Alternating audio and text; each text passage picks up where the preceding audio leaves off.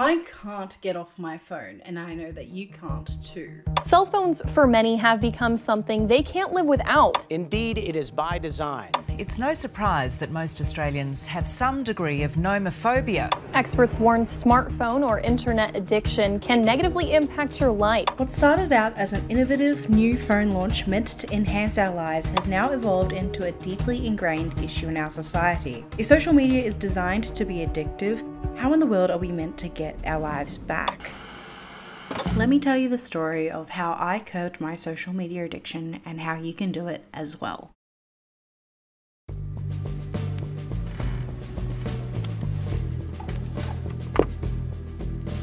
I've been meaning to get off social media for a while now. Although I had kept it mostly under wraps for the larger part of my life, it slowly started to creep in more and more.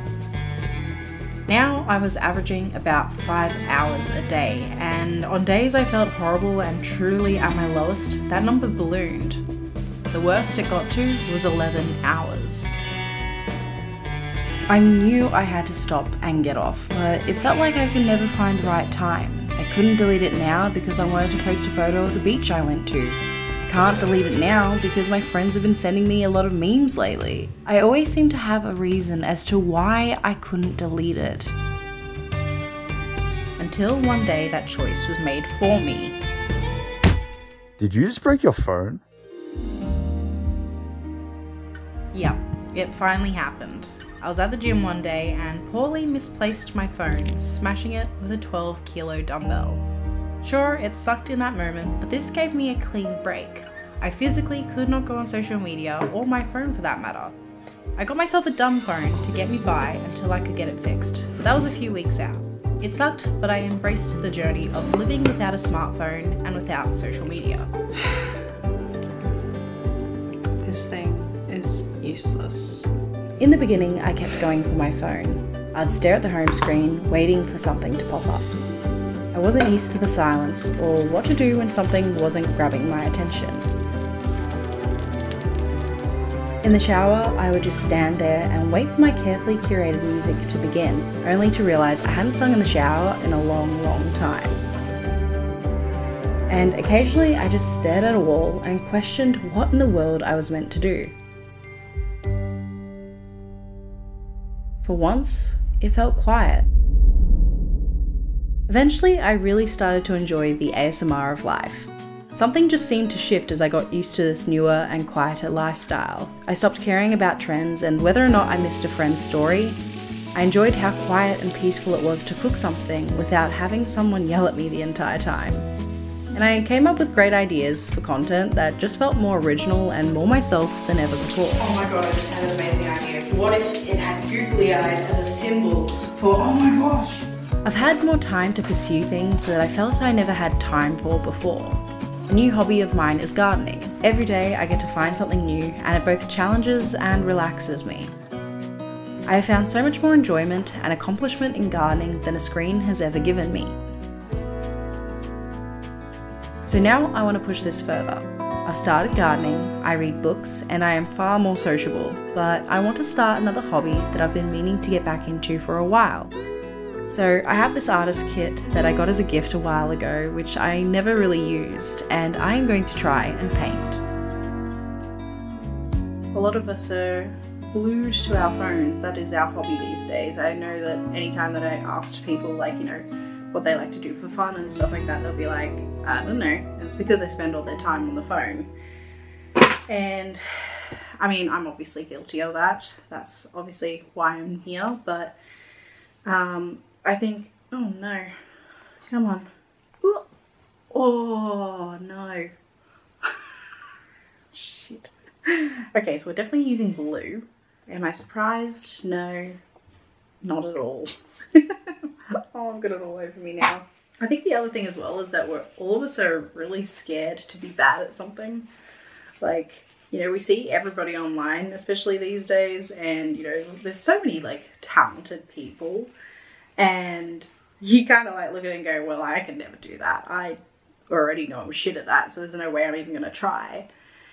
But, you know, we've all got to start somewhere. I think the biggest challenge that I noticed was just recognizing how much of an addict I was to my phone And obviously that can come off as quite harsh, but I kind of see it as like being an alcoholic or someone that's addicted to cigarettes. Like, you know, you don't realize how far you'll go to try and get something until it's gone.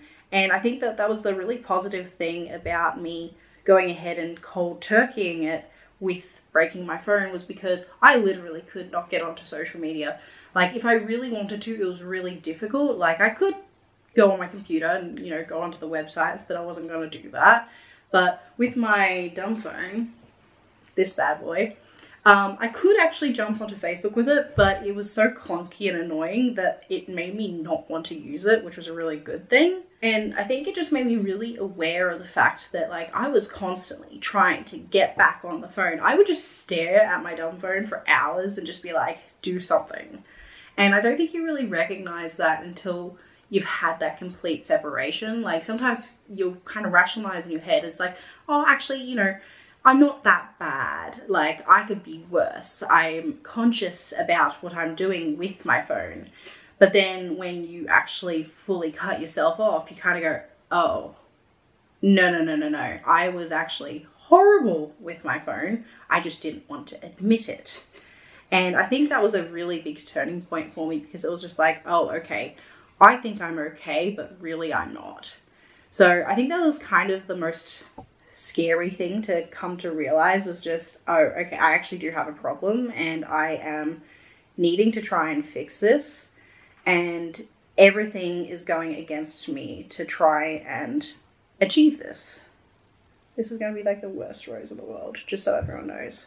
The reason why I really wanted to get off social media is that I recognized that I was wasting a lot of time that I could be putting towards other things that I enjoyed doing. And I suppose that's where a lot of people start. Like, you know, I am obviously a very creative person. I love doing my YouTube videos and I love just going ahead and creating things. Like, even just trying to create this right now, I am having a ball. Like, it has been so long since I've done any form of like art in this way, and I did not realize how much I missed it. Like, this is already so appealing to me. Like, I actually think I will keep doing this. Oh God, I'm so bad at the moment though. Practice definitely makes progress, that's for sure. But it's something I can enjoy doing without having other people tell me how to do it. I just get to enjoy it, you know? I think one of the biggest reasons as to why I don't want to go back to social media or using it the way that I did before is control. I think it's very easy to lose control with socials, and I've definitely experienced this before, where I've kind of deleted social media for a little while and then I've jumped back on. I was like, yep, no, I'm in control now. And then 5 minutes later, I'm on TikTok for the next 10 hours and I just can't control myself. And I think especially when you start thinking about taking care of another person, whether that be your own child or having other people around you in your life, being able to control something that can be so addictive started to become really appealing to me. And oh my God, I put way too much black in this. Oh no. Oops. Anyway. Yeah, it became extremely appealing to me to try and find a way to mitigate it and not allow it to control me. I wanted to be in control of it rather than it be in control of me. And that was a really big turning point as well, was, okay, if this thing's controlling me, how can I expect someone else to be able to forgo all of the things that this thing is doing? Do you need to break your phone to be able to quit social media? No. Obviously, for me, it ended up working in my favor and it certainly helped. But I will say that I do think you need a dumb phone, because you don't really realize how quick and how sneakily social media can certainly jump back into your life. I have done several times where I've done a social media detox, or I've gone ahead and tried to stop using my phone for whatever reason, and I never ended up doing it for as long as I was planning to do it. And I think having a dumb phone like the one that I had will at the very least keep you on track and help you push through the hardest parts of like the detox, because it is so scary and so fascinating as to how easily it'll just come back into your life. Like, I currently have Facebook on my phone, and whenever I'm bored, it's almost like I instantly go to that. So I deleted it again because I was like, nah, no way am I letting this control me again.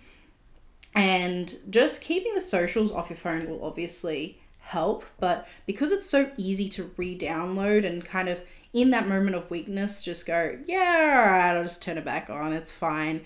You don't realize how quickly it'll just go back into your life. And that's kind of the scary part to me. So I would recommend anyone to go ahead and get one of these dumb phones. Like this, I think was $100. I know you can get cheaper, but you know, he had pretty much most of the things that I needed. It definitely made life harder, but I think that was the point, as to, or at least for me, I needed to make life harder to recognize how much easier life is with a smartphone, and then utilize a smartphone for only those reasons, not because of social media. Like even just like having like Google Maps, like that thing had Google Maps and oh my God, it was a pain to use.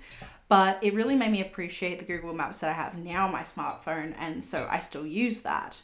And my social media usage has gone down significantly. Like there have been like many days where I haven't been on Instagram now, and I want to try and keep it that way. I've completely deleted TikTok. Like it is not coming back on my phone. I don't care. It's not happening.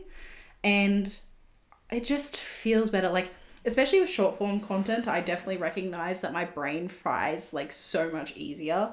Whereas longer form content, I do know that, especially if it's on my phone, it does still stimulate me a little bit too much, where I'll get like sore eyes and like a fuzzy sort of head, and it just wasn't great. So that's something I'm still working on. Like trying to balance the longer form content still is something I'm still trying to figure out. But in regards to the shorter form content, I am trying to steer clear from that as much as physically possible, even on YouTube. Okay, I think we're done. Well, what do we think? Be nice in the comments. This is the first time in like 5 years since I've painted, so... Well, yeah. This is what happens when you go ahead and delete social media. You actually go ahead and get some proper hobbies that you can enjoy and really just appreciate the process as well.